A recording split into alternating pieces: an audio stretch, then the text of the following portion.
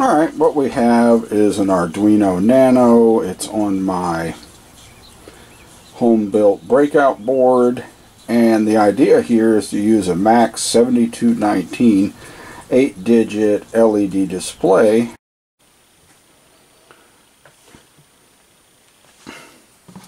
Up here I have a 8-digit 7-segment LED display bar based on the MAX7219. Down here is a generic LCD display, 2-line by 16 characters, and it's connected with a 74HC595 shift register. Both of these devices use shift registers and very similar software routines. I'm here to discuss those software routines.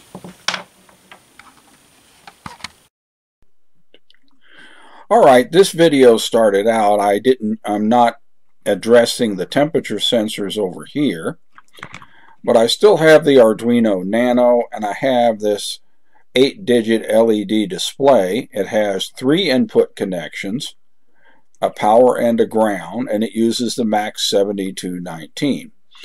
This device has a 16-bit shift register. Why is that important? Let's look at, since we're discussing shift registers, let's discuss a few devices that use shift registers, and you may be surprised to find out that they all use basically the same software routine.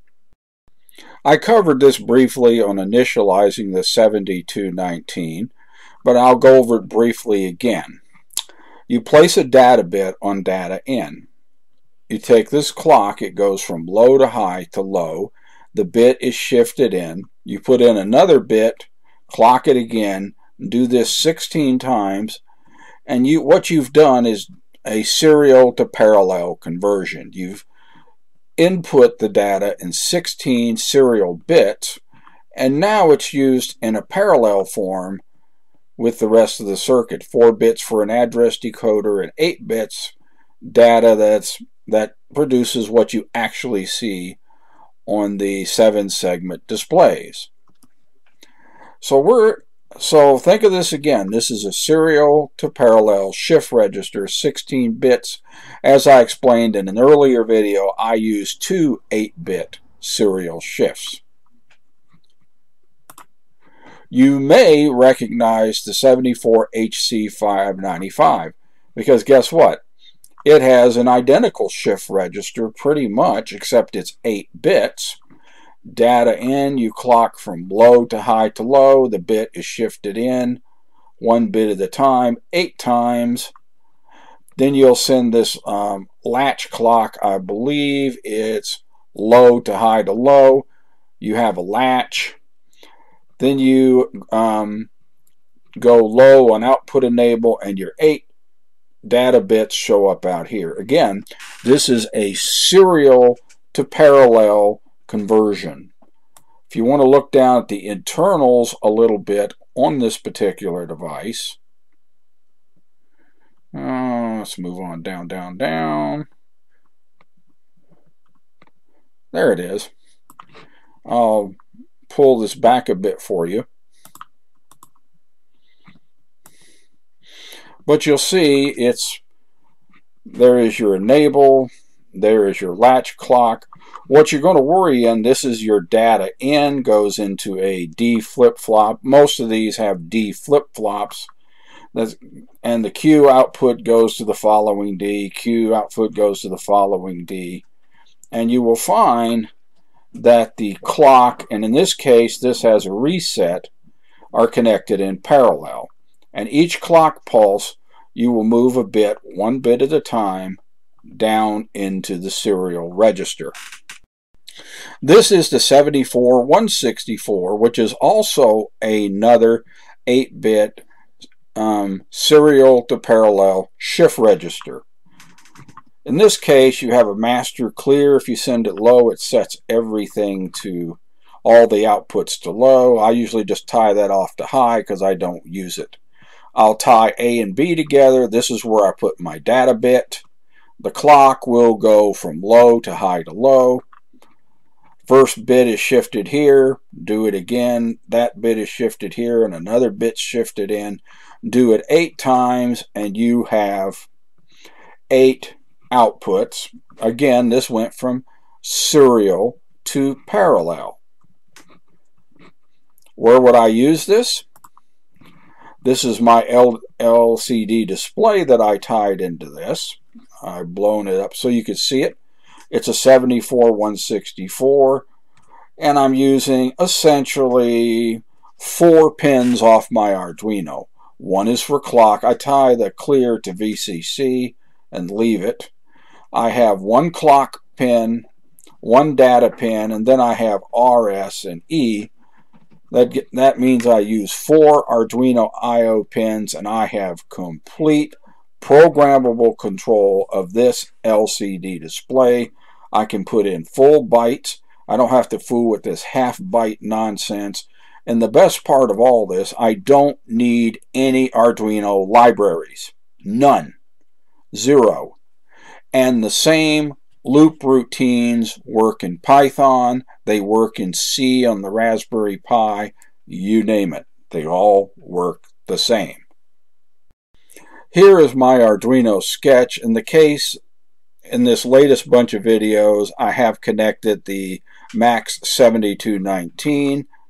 All 3 of my out pins are outputs as far as that goes.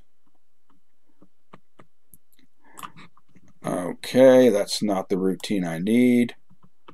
This is my serial routine, SSR out. And I send a byte to it called the val. This is an 8-bit serial shift routine. I start with a for loop that goes from 1 to 8. So that gives me 8 iterations. All right. I take val and I will bitwise AND it with 0x80. Why do I do this? Because in all of the devices that I just listed, you have to input the most significant bit first. So I'm checking bit 7. By ANDing it with 0x80, I'll end up with either 0x80 or I'll end up with 0. One or the other. That's all I can get. I'm going to check the state of temp. If temp equals 0x80, then I know the bit is high, and I'm going to do a data bit out high. If it's 0, else I'm going to have the data bit low. Here is my clock, which is normally at 0. The clock will go high, the clock will return to low, and I will shift the entire variable val 1 place left. So if you are inputting most significant bit first, you check the most significant bit with a bitwise AND, decide whether you're going to put a high or low on the output. You're going to initiate your clock pulse, low to high to low, and then you're going to shift left 1 bit.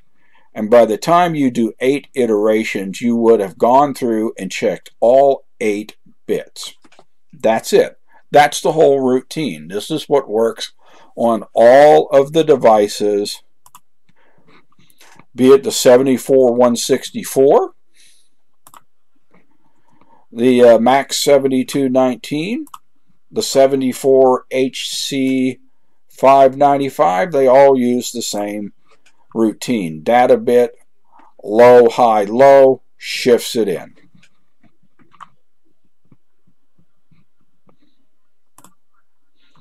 That's the whole routine. Now, if you're having to, I'm just going to put this down here in an example. This is an example of what it would look like if I'm having the least significant bit shifted out first. The only thing I got to do is take val and bitwise AND it with 0, 1. Okay. If it makes you feel better, 0x01. Because I'm checking bit 0 and not bit 7. And it's either going to come back as high or low. Doesn't matter. Because temp is going to be a 1 or a 0. Data bit is going to be directly whatever value temp is. Clock high, clock low, and you shift right 1. When you're going least significant bit, you're going to AND it with a 0, whatever the byte is, with 0, 1. And then you're going to shift right once. Same thing as divide by 2. After 8 iterations, all 8 bits would have been output to the appropriate serial device. So, that's how a serial shift routine works. And I got news for you. I think mine works better than the one that comes with as a library or whatever it is with Arduino. Mine works better. It's more flexible and I can do more with it. So, I hope this was useful. Catch some of the other videos in this section and visit my website at www.bristolwatch.com.